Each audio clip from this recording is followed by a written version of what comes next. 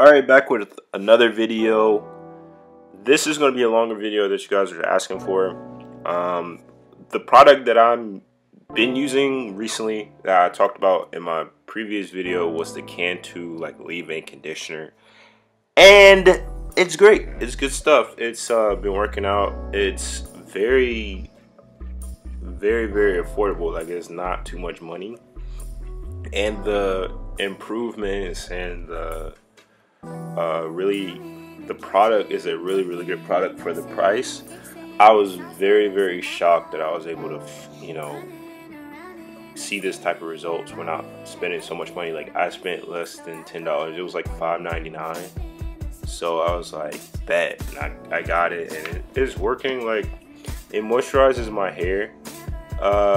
And this is gonna be kind of like a more in-depth video, so I just want to let you guys know that. But I think you guys will appreciate it. I think you guys want more videos that are longer, so I'm just kind of testing this out. But as you can see, when I put it in my hair, it's moisturizing it very well. It does curl my hair up like a lot, so I have to brush, especially if you have like longer hair. You will probably have curlier hair after this. It's gonna make your hair stand up, so that's what I've been noticing with this product. But it's good, like, especially if you use a do-rag after, you put it on, use a do-rag, and then you go to sleep. It's a really good product. So I just kind of wanted to let you guys know this before I really get in depth with the video, was to show you that this is the product, and this is what I use generally. Well, this is what I'm going to keep using.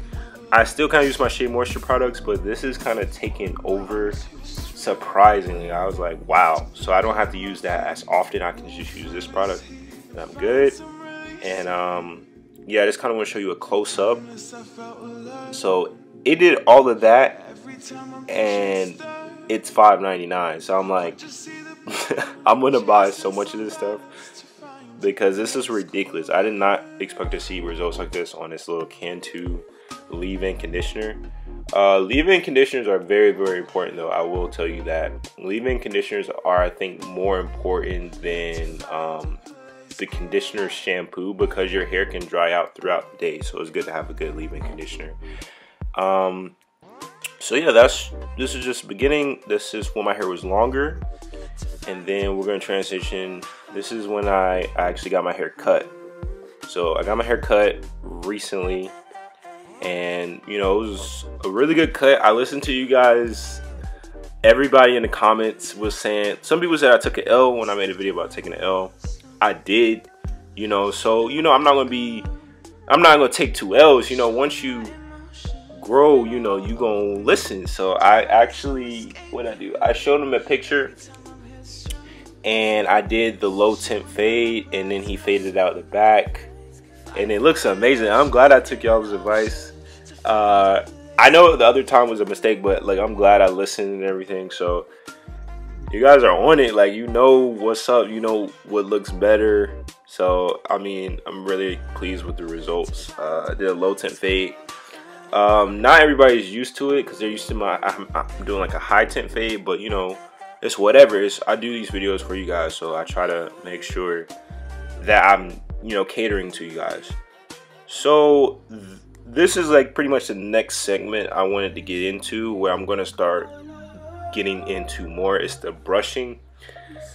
Man, 360 waves are so difficult. It does not make any sense how difficult it is, depending on your type of hair. Like, if you have curly hair, this is difficult, bro. Like, it's not easy at all. It's not as easy as I expected. I thought that, I normally have waves on the top, but dude, the connections are so difficult. Like, it's literally no joke. You have to sit there behind a mirror, have two mirrors, one behind you, have a handheld mirror, and look as you're brushing. Because I just brush any type of wave. I'm trying to fix that. I'm left-handed, so my right side is trash. Like, I know that. I have like forks everywhere. I'm trying to work on this. I mean, you got to give me time. Like, it's not something I knew, like, just grew up knowing how to do. I didn't even think, like, waivers on YouTube don't explain how difficult this is, like how to get a connection, like get like rings, like perfect rings of waves around your hair is not easy. So I think my videos are going to be leaning more to brushing, like longer like brush sessions or whatever. I think that video does pretty well too for me, but man, it's so difficult to do this. Like it's like my right side is perfect, left side, I mean my left side is perfect, right side trash. I think it may be flipped a little bit, but just know my right side is not strong at all. My back, it's trying to it's just, I gotta work on this. But if you do like the video, make sure you go downstairs, like the video, comment, and subscribe for more content, because I will be back. So thank you guys so much. I really appreciate it.